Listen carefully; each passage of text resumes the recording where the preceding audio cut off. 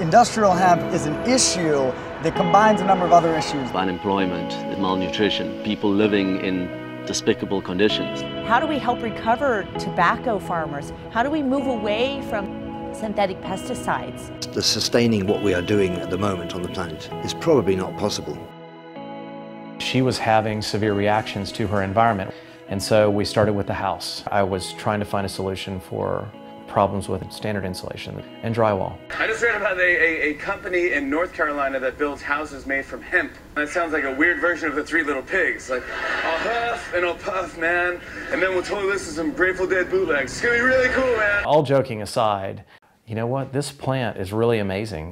It was used widely. George Washington, Thomas Jefferson talked about it. It wasn't really in the history books anymore, so you didn't learn about it in school. 1776, the Declaration of Independence is drafted on hemp paper.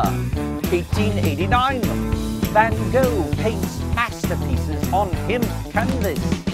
1942, patriotic farmers plant hemp crop for war effort. 1970, the Controlled Substances Act is signed into law. Industrial hemp is classified as marijuana and farming it becomes illegal.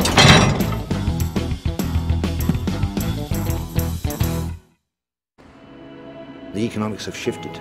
Now it's about energy use, and so now these materials are starting to be focused on a lot more. I look at the range of materials out there. I cannot find one to match hemp.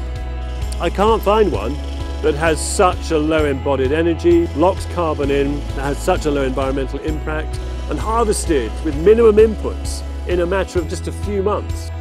You can separate the fibres, and it's the fibre that goes into loft insulation, car door panels, and it's the woody core that is mixed with lime cement to make hempcrete for construction.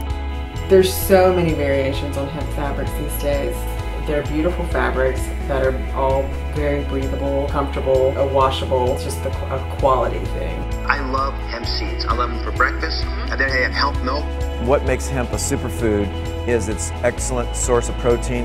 It's the closest balance of essential fatty acids of anything that grows in the land compared to fish. The amount of hemp products you see in Whole Foods and not only natural stores but mainstream stores is light years ahead of what it was like in 2000. The claims that law enforcement can't tell the difference are ridiculous. Hemp's being grown in more than 30 different countries where law enforcement has no problem. I really think that once we can grow and put hemp seed in American soil, that it will really unlock a whole wave of hemp entrepreneurship and jobs and dollars. Hemp is hope. It's bringing something that's done it all before back into creating a green future for the planet and helping us all be sustainable on this beautiful earth.